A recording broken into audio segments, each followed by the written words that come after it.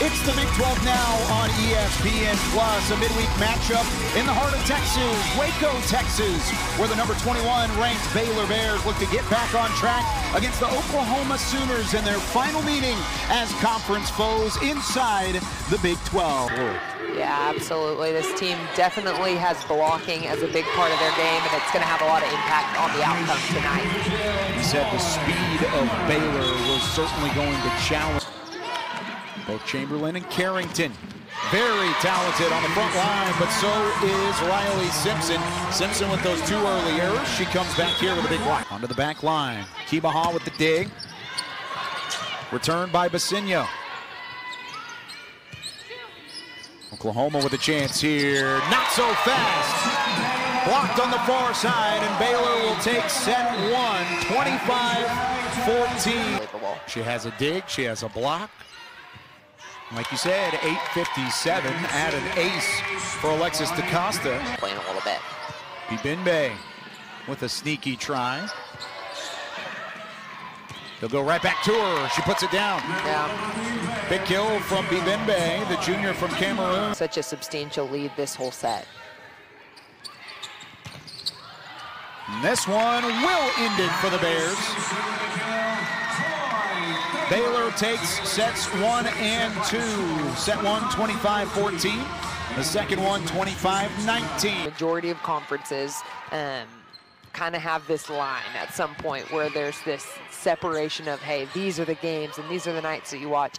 And to some extent, every conference has that. But I do think the Big 12 has this long-standing history of everyone can compete. Everyone's a tournament contender at some point in the history of their program. Right, the 9th and 10th. Avery Carlson to serve. Oral Blagojevich on the dig. Set up in the middle again for Oklahoma. Now this one, Ali Check with some emphasis. Ali Check puts the Bears back up by 2. Quite a bit of heat by Ali Check on the right side. Kill number 6, and it's a big one. Yeah, goodness gracious. Sydney Thompson had no chance, forcing it to 5, but Baylor with the big ace from Elise McGee will flip sides with a 4-point advantage.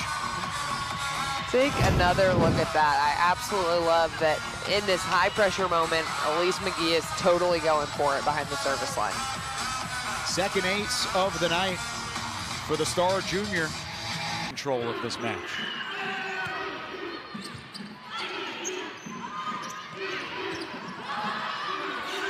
Put up in the air. Kimaha set it up. Oklahoma alive. Kimaha will put it over the net. How about this rally? Fiftner can't get it over the top of the Baylor front. Little too out of system for Oklahoma, and Baylor's block was ready for that. Another look there. Tried to run that slide a little bit wide, and Riley Simpson says no.